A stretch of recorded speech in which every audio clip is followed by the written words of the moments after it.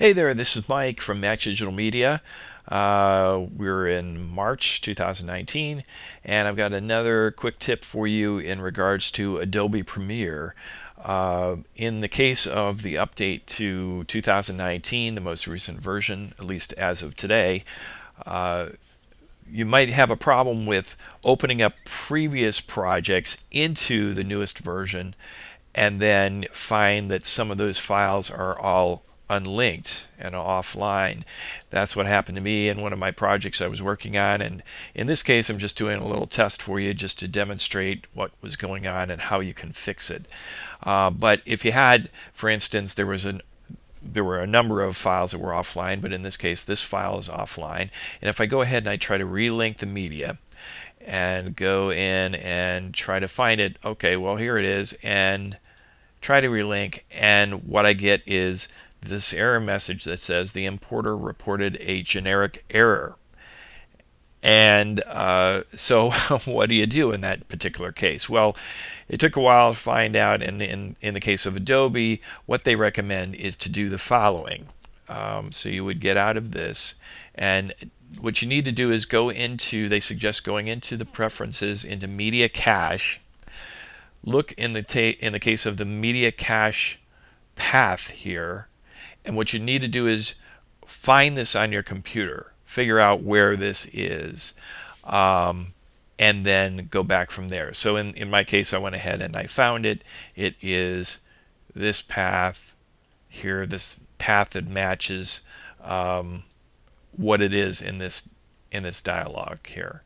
Okay, so what you need to do once you find that folder where the media cache files are located, you need to find two folder names, and one is media cache and the other one is media cache files. And they recommend what you do is just rename it, and it's okay to do this with the application open. Just rename it to something here.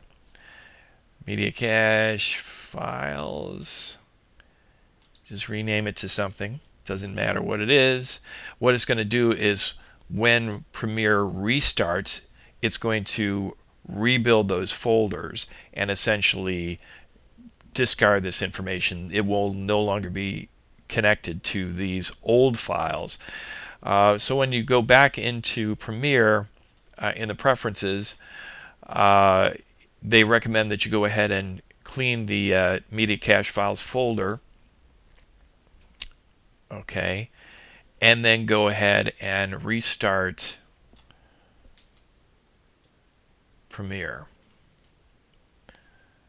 So we'll go ahead and restart Premiere, and it's going to force it to recreate those folders that we just changed. So now there's going to be a fresh version of those particular folders in that library location.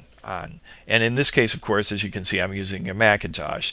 Not exactly sure the path situation of how it's going to work for a PC, but if you're on a Macintosh, this is what you need to do.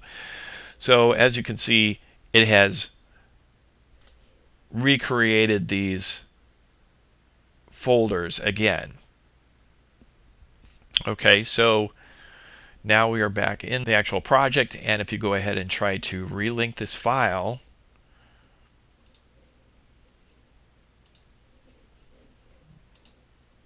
now it relinked.